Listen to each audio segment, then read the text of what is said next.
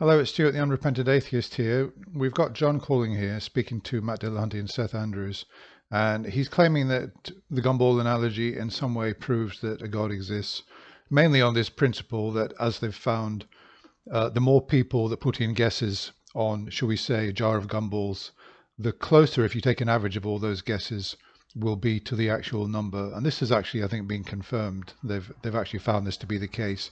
The more guesses that you've got, then the more accurate that it's going to be. They may not actually get on the exact number, but they will get closer the more guesses there are. So, for example, a million different people guessing the number of gumballs in a jar, take an average of that, will be more accurate than, say, if just 10 people guess. On this principle, he's claiming that because more people guess that on the question of whether a God exists or not, the answer is yes. The gumball analogy principle proves that there is a God. So let's just have a listen to what Matt is going to say about all this. A normative distribution. Well, I mean, I'm watching it live. You're going to get a normative distribution on multiple trials. The fact is, how many gods have we ever demonstrated in the history of the world? Demonstrate? I mean, I don't know. Like, what do you mean by demonstration? I mean, God could be anything. To show that they actually exist. Well, I mean, we have, the Bible as an example. I mean, this is absolutely crazy. If it had been demonstrated and it was generally accepted as a fact that a certain God exists, then obviously we would all be in that religion. If it was demonstrated to me as true that the Christian God exists, yeah, of course, I would be a Christian, well, most likely. And so would everybody else. It's weird that he can't answer this question, and he goes straight to the Bible and cites that.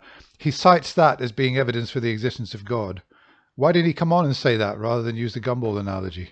I mean, it's a historical. Is the Bible a God that has been shown to exist? Well, the Bible is a framework, or a book that we can use as reference to show that God does exist. The Bible is a book. How does it show that God exists? This is crazy. If he believes that the Bible is evidence for the existence of God and it's so convincing, why is he referring to the gumball analogy? Why not just come on and say, well, the Bible's proof in the existence of God? I mean, the scriptures, they point how Jesus is true and all. And stories that that we've learned over time, the lessons that we've learned in the book. I mean, it's true. It's mostly true. I don't get it. And how does the Bible show that God is real?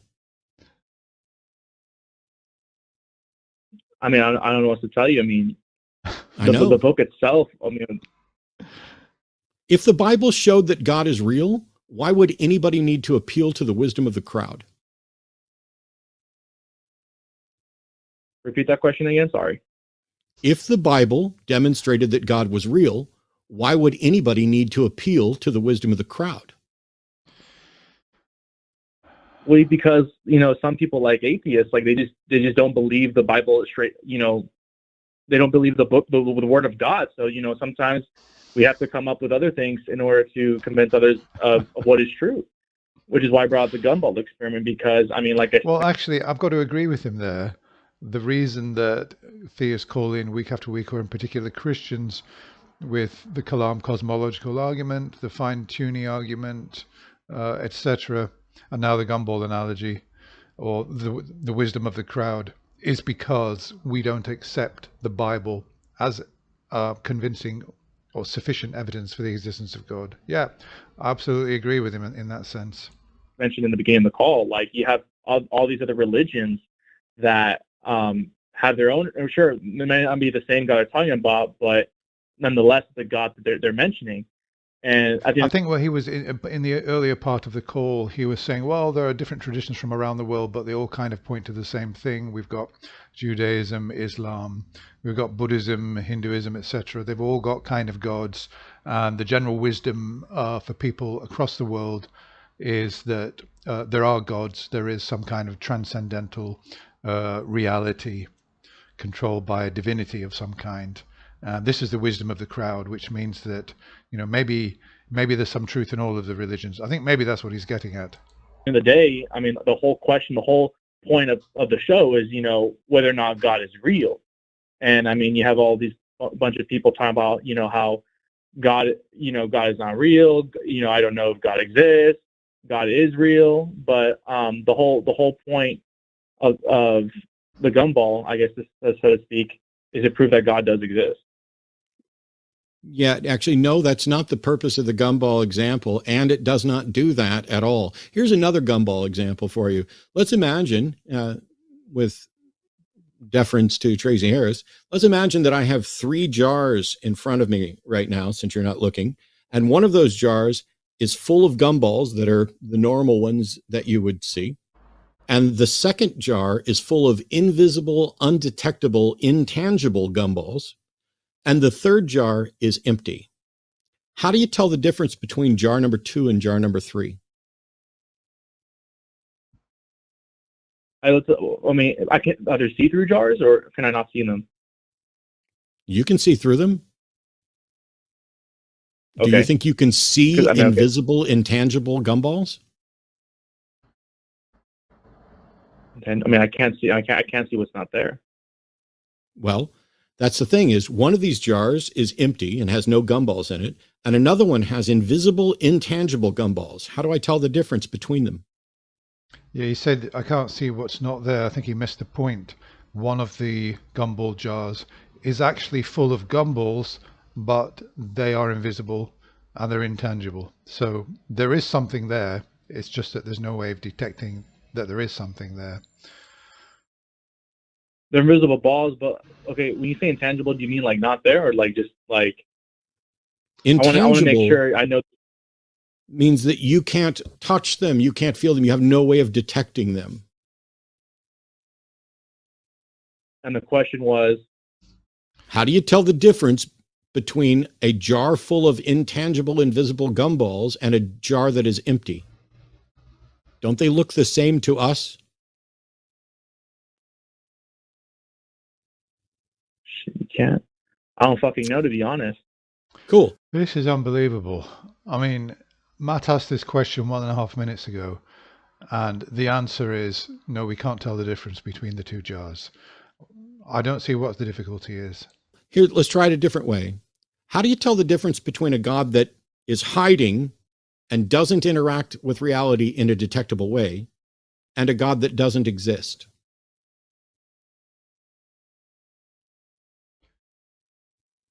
Well, the thing is, though, there's plenty of ways of proving God, though. Yeah, well, this is the thing, and I could kind of see this coming, that he was going to say this. He would say that God has manifested himself and does interact with reality, and we can test that. We can see God at work in the world through various miracles. We've got the Bible, etc., etc. So, yeah, I could see what his answer was going to be here. I wouldn't say God is necessarily John, hiding. that's not the question I asked. That's not the question I've asked. You've already failed. You've already failed multiple times to demonstrate that God exists. I'm asking a very specific question, which is, how do you tell the difference between a God that doesn't exist and a God that exists but hides so that you can't detect him? But I don't believe in a God that hides. That's the thing. John, did I ask you what you believe in? I asked you how you tell the difference between these 2 things. A God that doesn't exist and God that hides? Yeah. Well, I don't know. I don't know. I don't know either. But you seem to have detected a God. How'd you detect that God? Well, based off of people's experiences and guesses, like, again, the Gumball experiment, because, you have different people claiming that, a God exists, and, obviously you have other people that don't believe that a God exists, but the whole point is you grab the majority of the answer, or at least the average answer, and there you go. What happens if we accept his reasoning, say, okay, well, the majority of the world's population believes in a God, therefore there is a God. What happens if, shall we say, which looks like the case anyway, in millennia to come, it swings the other way, and we've got the majority saying, well, actually, no, I don't believe in a God, which is that's the way it's going in Western civilization anyway, that we've got more people who don't attach themselves to religion and just don't believe in God. What happens when the balance shifts the other way? Does that mean that a God then doesn't exist? No, you don't. That's the fallacy we were talking about. They matter. I mean, that's why so you've just committed, people go to church, because John, the experiences impacted them. John, yes, I'm going to mute you if you don't stop talking. Do you want me to mute you so you stop talking, or just say, okay, here's the thing. You've just committed a number of different. I want you to listen, because you're the one committing fallacies here. You're the one who's committing an argument ad populum. You're the one that is committing fallacies regarding you should believe something if the majority of people believe that. What are you going to do when Muslims outnumber Christians? Are you going to convert? Wait, I'm sorry. Okay. I mean, could you first point to me as to why I'm making that popular fallacy? Because I mean, my thing is, though, that like we should take the answer that is the average, not the most. So that's another fallacy, that the truth lies somewhere in the middle, or that the average answer is the correct answer. It's not. Those are all fallacies. When Muslims are more populous, when the average view is that the Muslim God is correct, are you going to convert to that one? Well, I mean, I'm not a Christian. Do you go by the median, the mean, or the mode? I go by the median. Okay. So when the median view is that the God of Islam is the correct one, are you going to convert to Islam? Might as well, yeah. I mean, like, a God's a God. I mean, the whole point of the Gumball is the point that, you know, a God even exists in the first place. I mean, if that God is true, then I'll believe in that God. Well, yeah, I mean, I suppose he could say yes. His point is that the median view is the correct one, and that first, let's establish that there's a God. That's one question, and that's what he's really phoned in about. He's not phoned in about the truth of Christianity, has he? And then after we've established and agreed, yes, there is a God, based on this reasoning, then we can talk about which is the true God and which is the true religion. That's a separate question. Yeah. So how do you know if it's true? Because right now the median is in one location, and the median will change. If the median right now is Christianity and the median changes to Islam, did the God that exists change because we changed our opinion? I wouldn't say necessarily because we changed our opinion. Maybe we just understood, you know, the type of God that we're dealing with. I mean, John, you know, you're not thinking. You're not thinking. Listen. You're not thinking. You just said that you'd go with whatever the median is because it's true. If the median changes, then the old median wasn't true, was it? Not necessarily, because I mean, if they're both no. gods, You don't do not right? necessarily. It is a fact. That's wrong, it is a fact. If there is only one God, and we used to think it was the Christian God, and now the median is that it's the Muslim God, did the God change, or did our opinion about the God change? Repeat that question again. I want to make sure I understand it very closely. That way I can answer it properly. If the median position was that the Christian God is real, and that median position changes to where the Muslim God is real, did the God that is real change, or did our opinion about God change?